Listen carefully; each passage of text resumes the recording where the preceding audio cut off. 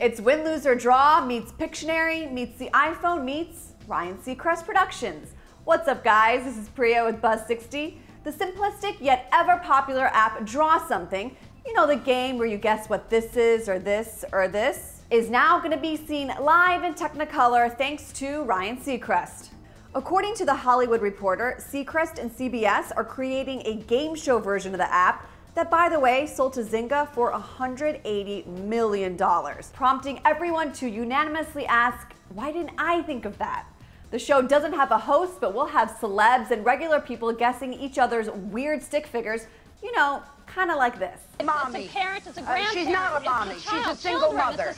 So now apps are being made into game shows. I don't know if I'd be comfortable with that happening to Angry Birds, but I know who'd host it. Buzz60, now you know, pass it on.